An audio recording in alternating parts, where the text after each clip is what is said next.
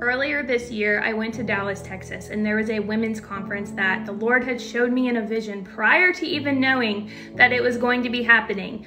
And I knew that I needed to be there. Fast forward to the day of the meeting, I'm in there, we're doing the thing, and the person who's running the meeting decides to have each and every one of us come up to the front to just share who we are and give a little bit of our testimony.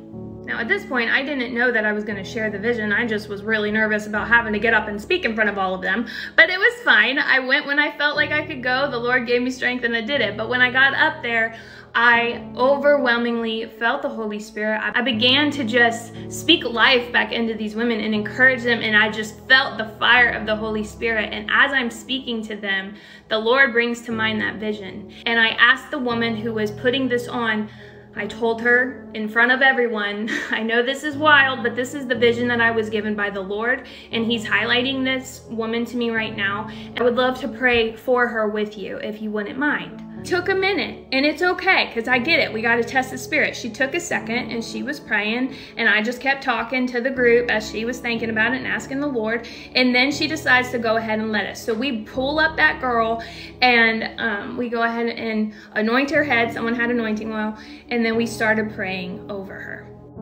As we did, y'all, chains started breaking off this woman. I'm telling you, she started wholeheartedly weeping. Women around us were wholeheartedly weeping, and we were just in communion, in unity together. And the Holy Spirit started pouring into this room. It's like a switch had been flipped, and it's just, we were all focused solely on Jesus. It wasn't about the business. It wasn't about the ministry, the upcoming schedule. It was all about the Holy Spirit and just Jesus. And thank you, Lord, for your presence. So I'm so excited. The woman who's running this whole thing gives me the biggest hug, and she just feels to keep praying for people. So I go back and I sit down, and as I'm sitting there, I'm so filled with joy. I am overflowing. I'm bubbling, man. I'm just giddy. And so are the women around me, except for this woman directly next to me. As the woman who's leading this says that she wants to pray for this other woman who was really struggling to talk. She was struggling to get her words out.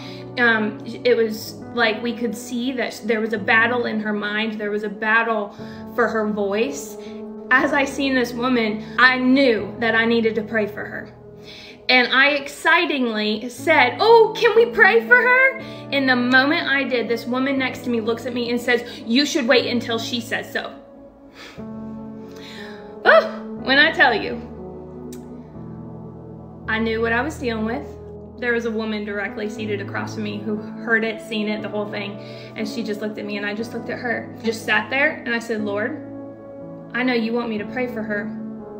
Can I go pray for her? Should I pray for her? And the Lord said so clearly to me, will you listen to her or will you listen to me? Yeah, it was stern, it was authoritative, and let me just tell you, I got my butt up right away, didn't even say no to her, didn't even address her, got up. There was two other women that met me, and we instantly started praying. Let me tell you, that woman who was up there, she could speak. She was not stuttering. Her eyes were clearer. She was completely delivered. Our covering is Jesus. We have got to listen to Him above anybody. And so many try to hold in the move because they don't value someone or they don't see what someone else carries. And this is why we have to be so careful to not prejudge or judge anyone, because literally no one expected David, yet he was anointed to be king. No one believed Noah, except the rain did come. No one could see Joseph ruling over all of them, yet he did. God's will is gonna go forth, y'all. It doesn't matter what anybody says to you or how they treat you or whether or not they see what God is gonna do in your life. All we have to do is first make sure that we are following the leading of the Holy Spirit. And the way to know is to just seek Jesus, to have that close relationship with Him, to go to Him daily. He's your best friend. You talk to Him about everything. You read His word, you commune with Him, you take that time, because as you spend time with Him, you will learn to hear His voice. He teaches us that through many different ways, but ultimately through His word. This is what I'm talking about. That was a religious spirit that was meant to quench the spirit. We are not a rebel. We are not trying to cause an issue. We are simply vessels for the Lord, willing to go where he says to go, regardless of who it offends.